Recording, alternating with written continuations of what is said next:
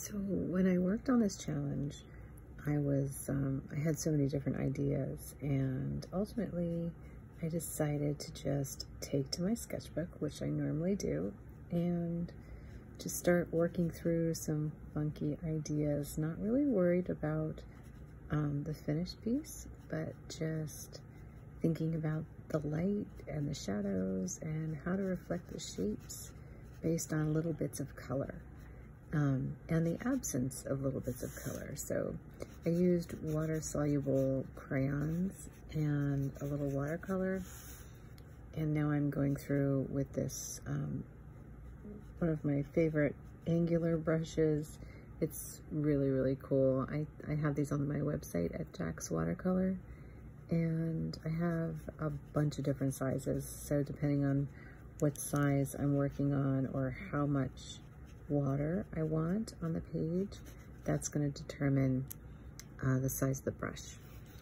And I'm just kind of going through my sketching lines here and just kind of darkening up with a little bit of water and this angular brush, keeping the shapes because I really don't want to lose the shapes. But of course you can just start rubbing them out anytime you want to.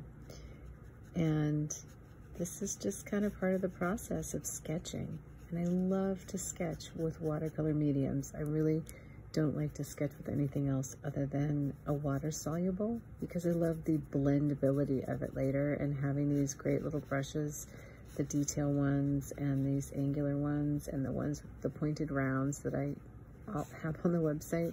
The reason why I have them there is because I just haven't really found anything else that takes a beating and can really just deal with so many feathering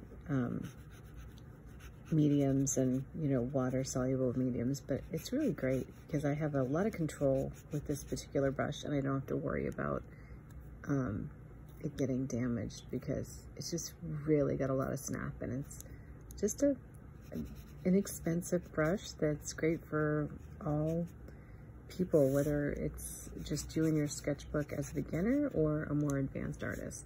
So this is the challenge for the Njordlyd Soundscape, and I'm kind of working through a bunch of different ideas right now. Here's another one. I'm just having fun.